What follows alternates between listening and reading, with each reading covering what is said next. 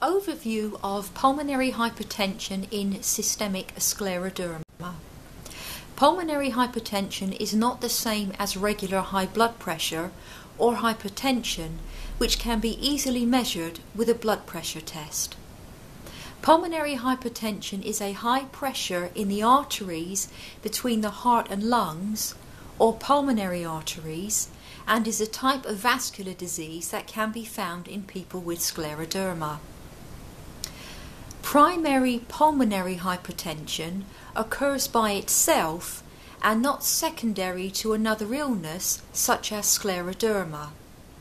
When pulmonary hypertension occurs along with other heart, lung or systemic connective tissue diseases such as scleroderma, it is called secondary pulmonary hypertension.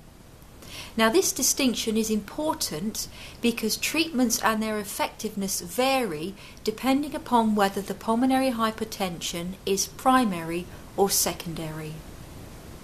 Although Doppler echo can suggest pulmonary hypertension, it cannot be definitely diagnosed without right heart catheterization.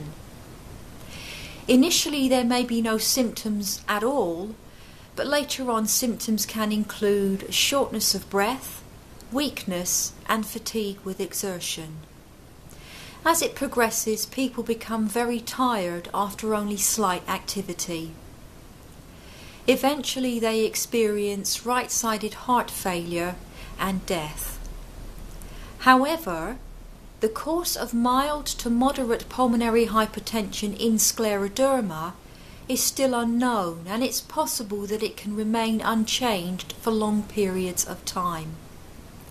Early diagnosis and treatment substantially improves the prognosis for pulmonary hypertension secondary to scleroderma, which is why it's important to be treated by a recognized scleroderma expert.